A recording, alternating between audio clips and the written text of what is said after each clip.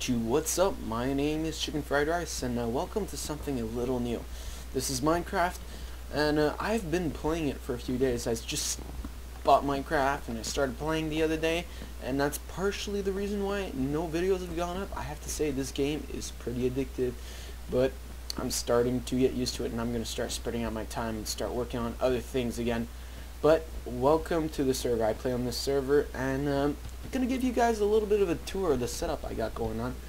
And so this Minecraft server on which I play is Tidecraft, and you got a nice little setup here. You have a portal to a shop. In this game you have a game currency. As you can tell, I'll show you. My currency right now, my balance is only $50. That's because I spent all my money buying Ender Pearls. You can buy and sell stuff.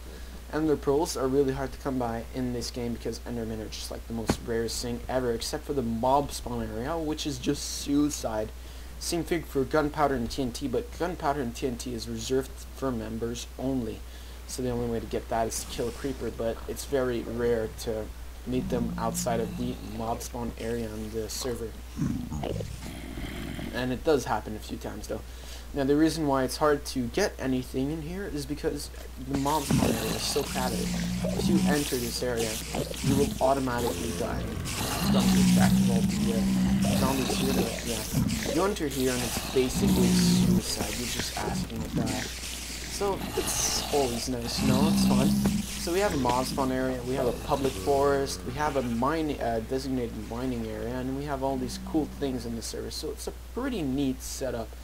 They also have public enchanting tables, a public anvil, public crafting tables, and all that. But in this server, you need a faction, because if you don't have a faction, people can destroy your stuff.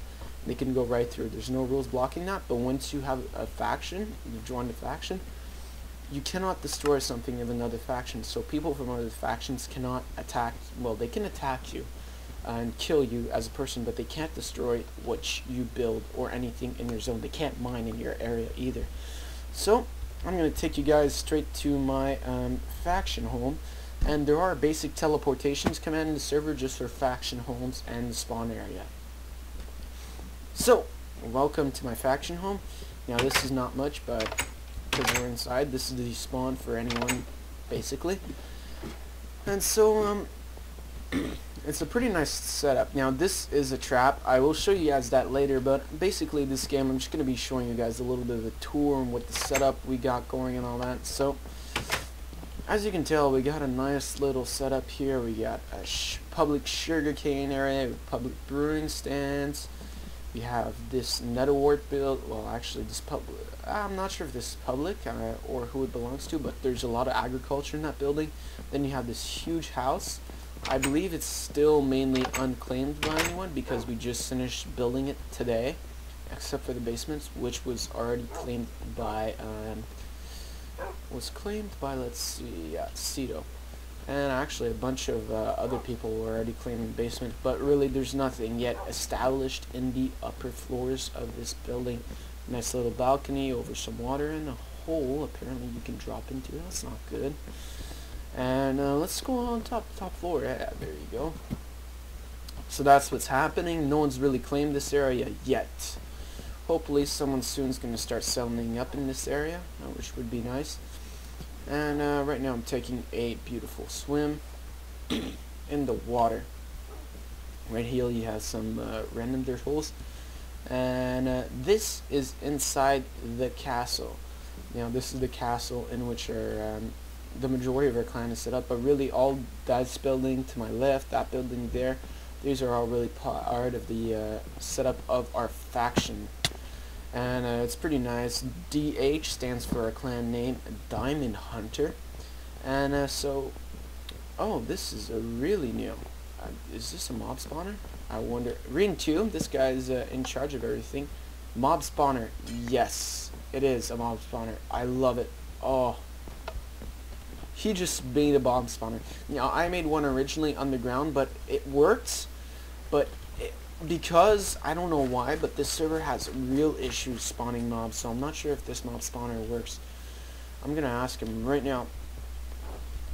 Let's see. I wonder if he got it to work, because that would be quite interesting. Give me a second. Alright, so Rune 2 is making a mob spawner, which is amazing. Sorry about that. I just needed to clear my throat there. So we got that, and no response yet, so we might not get a response, but that's fine. There we go, a little bit of an entrance. I guess she's still working on it, and if we go in here, the mob spawner, Rune 2, alright, he's got a nice little setup. No! Hey!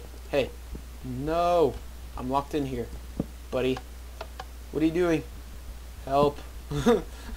Yeah, did he put a lever inside to open that door? I'm stuck. Alright, so that's nice. He locked me inside. I guess there's only one thing to do.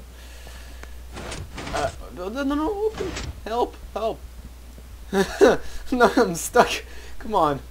Feel good. Hey, that's not nice. Alright. So, I'm just gonna go back to the faction home. It's easier that way. And we shall continue our guided tour. So down this ladder right here, we have the clan shop. You can buy and sell stuff here using the currency. This is all set up by Rune 2, so you're buying and selling from him. You can't really sell though, you're only buying really, and he gets money. He has a bunch of things, including diamond swords. Ooh la la. Those are expensive. They're actually more expensive than ender pearls. Public enchanting table. Nether portal brought to you by Chicken Fried Rice. Yes, I spent a half hour in the Nether, wandering the Nether to find this. So, we're going to take a little bit of tour of everyone's little setup. This is Rune 2's little house. And if we go down here, you can see that he has quite a little bit of a setup. He's got quite a few things. He's got a lot of nether wart, and he has some sugar cane. Also, some brewing stands over there. That's all beautiful. So that's always good. Go back up here, and really there's quite a few people. Some are in the house, not that many. And so we go over here. This guy I've never seen on. I saw this building one day appear. It was all on fire, but nothing really happened. Fartman is probably one of the people that has the most amount of diamond in our faction. He just has diamonds coming out of his butt. But got himself a little nice setup there of crafting tables and brewing stand. He doesn't take a lot of room. I take a lot of room. You guys will see. Except he has a lot of furnaces. I don't know why. Here we have this guy. Queen's room.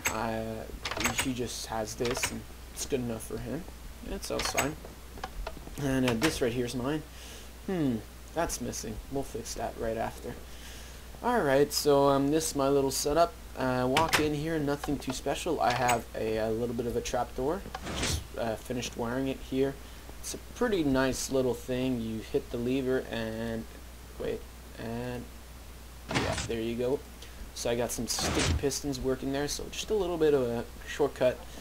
And so this is my main area. You can see I've got quite some nice stuff. Got some diamond armor, bows, and all that. So I'm okay setup wise.